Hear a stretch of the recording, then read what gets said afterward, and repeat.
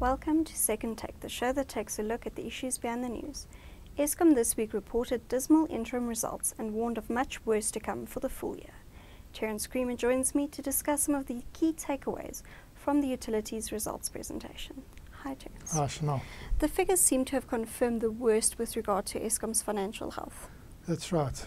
During the first half of the year is when Eskom makes its money. The tariffs are higher during winter. They also have higher volumes than they do in summer when they enter the maintenance period. And even during this period, they've only made, or just scraped through with about a 650 million rand profit. And that's a lot lower than last year.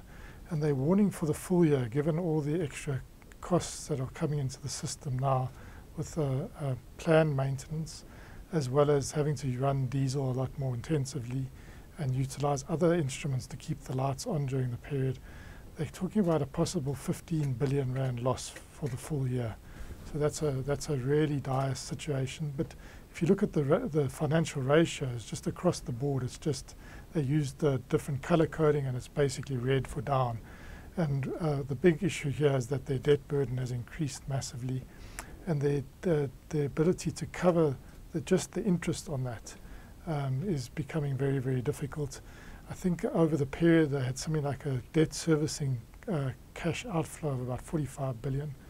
That's up from around 22 billion in the previous year. Now that is distorted by the 20 billion bridging loan that they received from the banks when they hit the liquidity crunch due to their governance concerns towards the end of 2017. So it is somewhat distorted, but that's not what they're getting in terms of cash. It's they're getting they're getting more than half of that, but it's quite short of what they're getting in terms of cash, and they're paying out a lot. So they're having actually to raise debt or use debt, not only to pay for capital expenditure, but to service its debt. So it's a dire situation. The utility also announced the outline for a turnaround plan. Yes, it is an outline. We haven't got the details, a skeletal plan, but basically is built on a couple of pillars. One is cost containment, which I think South Africans would applaud. The second is to try and enhance revenue, which is going to be difficult. We've seen sales falling again during this first half by nearly 1%. And the third one is to deal with this massive debt burden, and that's a big focus, and that's the difficult one for South Africans to stomach. The debt burden has already risen to around the 400 billion rand mark. I mentioned how much that's costing them already in terms of just servicing the interest on that. They have to pay eventually the capital on that. And the current tariffs are not sufficient for them to do that. And their whole balance sheet structure is fragile. So we are looking at them driving back up the Ben Schoeman Highway to National Treasury, I think, in the coming weeks to ask for either a bailout in the form of an equity injection or some sort of what they call debt relief. What form that will take, I think it's too early to state, but it will have implications for the government, the fiscal balance sheet. So we're back to the future in many ways. We're probably in a worse position than we have been in many years. The one thing is that everything is laid bare. I think that the leadership have made it clear that they've been tackling the corruption. The milk is spilt.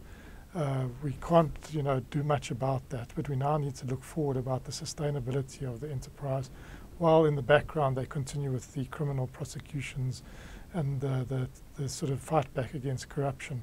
But we really need to focus on the attention as South Africans, as well as Eskom, on their sustainability, because it's become a really precarious situation. From what you've heard, what are the prospects of salvaging Eskom? It's really unclear. I think the business model that they outlined in skeletal form at the moment doesn't really fundamentally align with the energy transition that's happening around the world. So we've seen what's happening in the rest of the world, where you do have a vertical separation between generation, transmission and distribution. All they're really talking about here is ring fencing those various units within Eskom, not really separating them out. Whether they have been able to align their business to the steep falls in renewable energy prices, there's no real talk about investing in renewable energy, but there's no real talk really about any new investment because of the situation they are in. So that would probably be a bit of an unfair analysis to add to it. But really, we'd have to see the detail of this turnaround plan and how really realistically it's aligned to not just to those big trends that I spoke about, but also the decentralization that's going to happen and is happening in the electricity system. We're already seeing companies and shopping centers and manufacturers and mines investing in their own generation that's cheaper. It's either at parity or there's more certainty over the price path of your own generation than there is of the Eskom tariff. And therefore it means that there's either partial or whole grid defection. Is the strategy alive to that? I think it's premature to say, but at this stage it looks very much like bandages or Band-Aid being put onto really deep wounds, and I'm not sure that the Eskom's really done enough with this turnaround plan to get itself out of this death spiral. Thank you. That's the Second Take show for this week. Thank you for watching, and join us again next time for more news analysis.